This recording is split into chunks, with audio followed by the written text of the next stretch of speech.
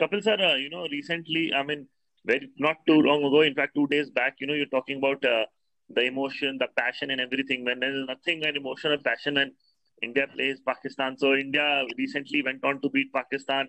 You must have seen that match. How was it? The build up of the match was so huge, and then India winning in the last over. You must be really excited. You must be really excited watching that game. How did you find that game?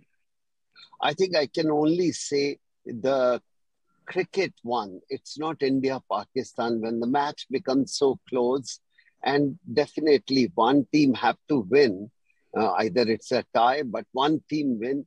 So the match was really fantastic. It's not, you can say, India beat them outright, or Pakistan could have won in the last over. But I think both the team played so well, and value for money, what we talk, that was there. Every spectator earned their money. Yes, the people who win, the team which win, they get much more joy and happiness, and they can go home with a smile. The people who lose, they can only say they will try next time and come back and they will beat them.